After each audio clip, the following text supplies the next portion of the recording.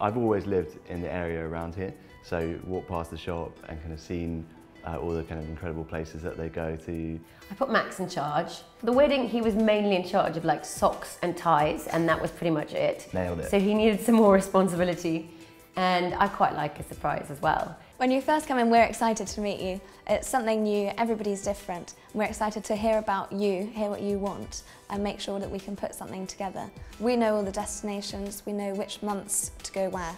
We also want to get to know the couples, to see what kind of things they want to do on their honeymoon, to see whether they want to be active or if they just want to land the beach and relax. We will go through sort of all destinations and really narrow it down to give them more of a choice, and hopefully we can find the perfect place for them.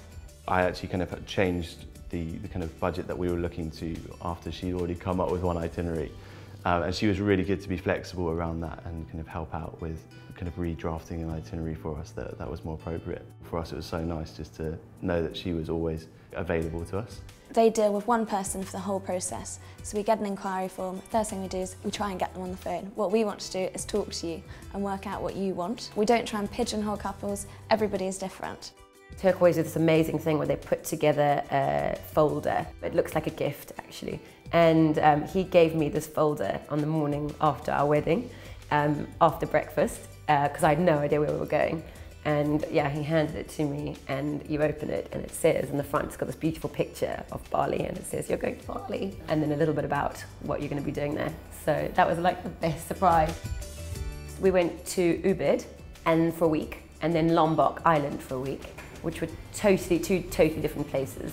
We stayed at the most gorgeous resort with this amazing infinity pool, then this huge valley of jungle and a huge drop. Most beautiful boat rides. There's only sort of 8 of you on this little boat. Clear blue water and white sand, and the restaurant kind of went onto the beach, so most nights you'd be having supper in the sand. Which was amazing. We'd never booked a holiday through a kind of specialist travel company before, and so they took care of all of the kind of transit and where we'd be moving to and who would be picking us up and where they'd be picking us up from. And so they kind of planned out all of the moving in between different places and then connected us with local tour operators who would give us all the options of exciting things to do around there. We also have amazing relationships with a lot of the hotels, so we'll put in little messages to hotels to say, "We've got a lovely client coming, please look after them really well, it's their honeymoon," and they're really lovely. My sister's getting married this year in a few months, and she's going on a honeymoon with Turquoise because we loved it so much and it was so perfect for us and so personal. I love speaking to people about their honeymoons and helping them to book them.